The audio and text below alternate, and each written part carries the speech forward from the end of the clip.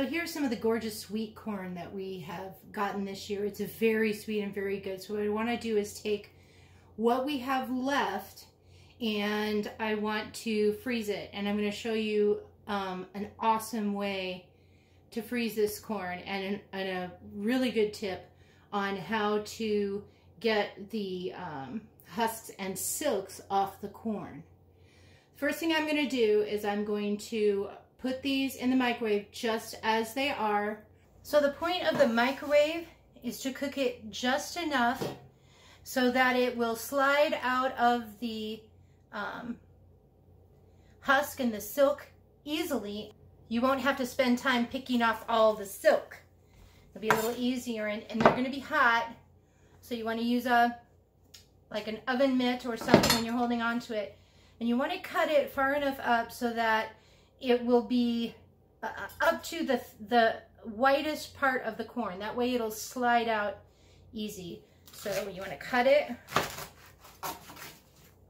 Okay, grab your mitt, grab the corn, and then I just kind of work it back and forth till I get some of the corn sticking out the bottom. And sometimes, if it's cooked enough, you can just go like this and it'll slide right out. If you want to make your corn in the microwave and eat it, that's the way you do it. You just put it in for about 8 minutes per ear, but you see how that just slid right off once I got it, and there's literally no silk on that. So we're going to set them over there in the roaster to cool off. Once again, we're going to cut. You need a good strong knife to do this. You want to have a bag for the silks and the husk too, ready to go. So once again, we just twist. See how that's out of there? Grab. There you go. Stick it over there to cool. And you're going to do that with all your corn. So what you're going to do when your corn is done is you're going to stand it up on this flat end that you cut it off to get the silk and stuff off. You're going to stand it up, and I like to use a cookie sheet for this because the corn kind of flies, but there's an edge on the cookie sheet that'll sort of keep it in place. So you just cut down the ear, get all that good corn. Okay? Throw that in your bag. Do one more for you.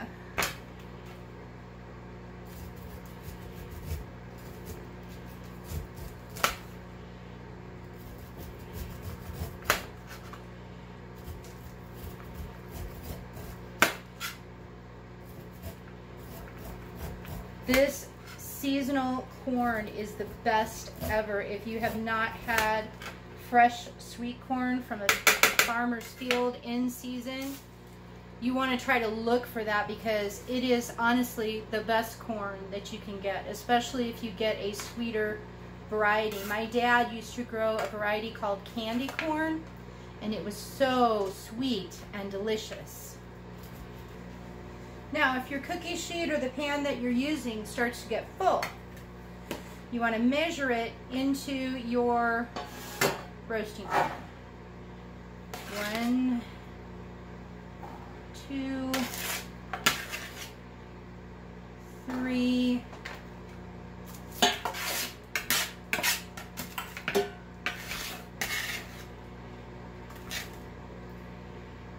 4,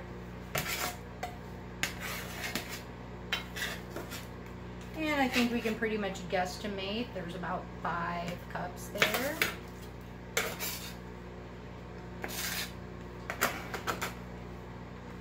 You know, homestead cooking doesn't have to be an exact science. The last batch is in. Woohoo! All right, look what you guys made me do. I had a blowout. These are toast because I could totally feel the heat through that. So I am going to use the UV glove. Ooh, Dan just came in. Lean down here by the cutting board and say hello to the folks. Hi. Way down. Way down high. High.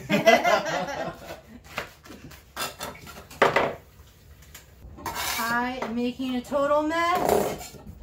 That's okay. Corn everywhere.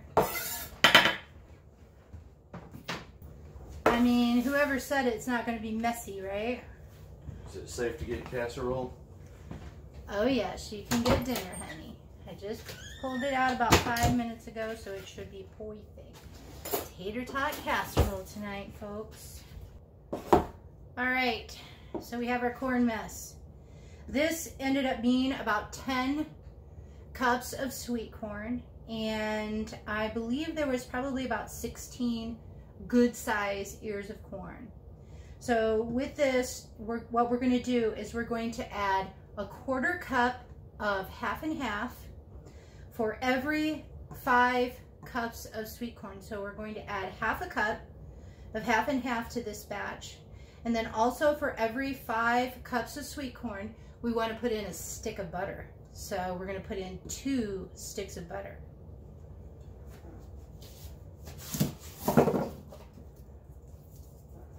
And you do not have to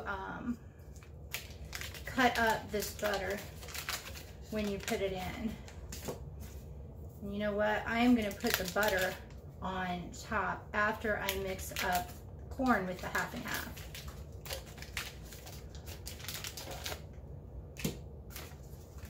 I'm just going to use my corn measuring cup because why not? Who likes to do dishes? Certainly not me. Okay, so we've got our half and half.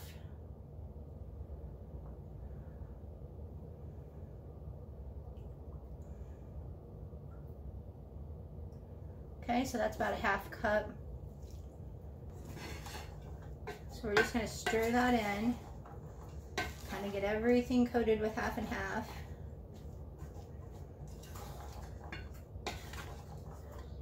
Then we're just going to spread it out evenly.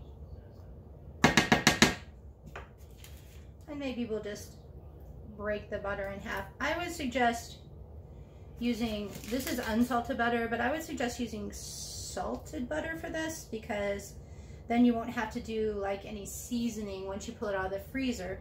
And I just, you know, heat it up in the microwave at that point once I take it out to actually use it. So we're just going to put this lid on. We're only going to put it in for 30 minutes because we've already partially cooked this in the microwave. Then about halfway through, you want to go ahead and stir it. So set your timer for 15 minutes, stir it, set it for 15 minutes more. And now it's time for some good old-fashioned tater tot casserole while that's cooking. So you want to label your bags with the year, obviously. Then when you pack your corn, you can use just the same 1 cup measure you used to measure out the corn. Put your corn in there, and then you want to get as much air out as possible. I kind of roll it and then seal it. Put it in the freezer.